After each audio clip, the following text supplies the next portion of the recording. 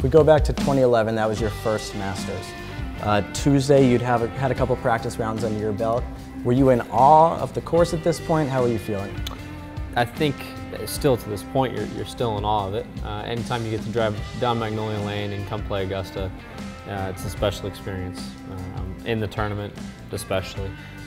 But my first time here at Augusta, getting to play the tournament for the first time, it's special. I mean, definitely a week that I'll never forget, and hopefully it's not something, or not a week that I'm gonna miss anytime soon. Now, you got short hair right now.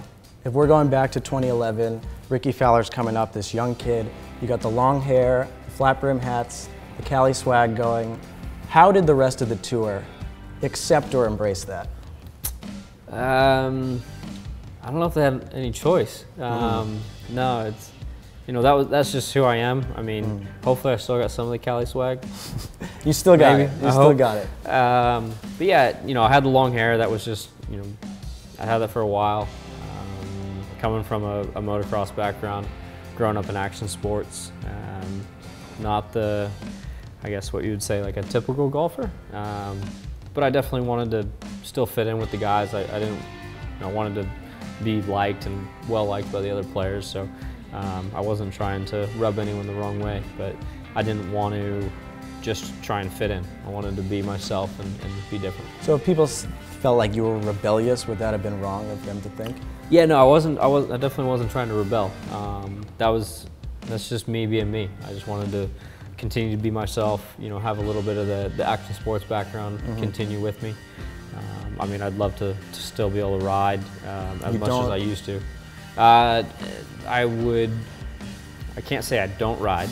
I'll hop on and just go trail ride in the hills, but that's, you know, I'd much rather be in the air. You report to yourself. You don't have to worry about a general manager or anyone being frustrated with you riding or anything like that. No, that's true.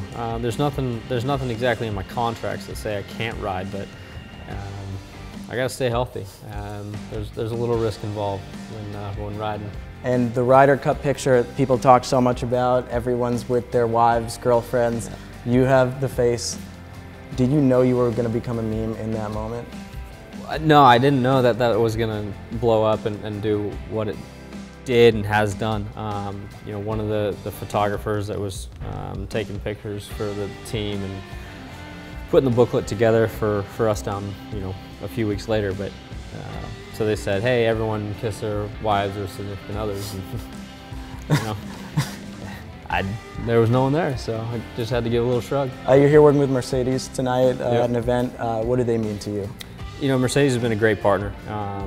The relationship continues to grow. For me, I mean, it's from being involved in giving back with them. I've done some charity events with them, to just the viral content that we get to create, have fun.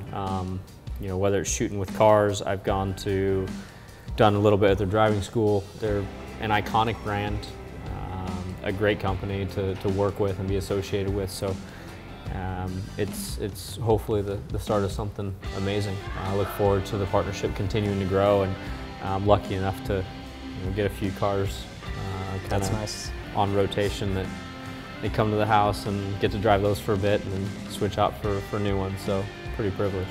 Rickie Fowler, good luck this week at the Masters here on the Postgame.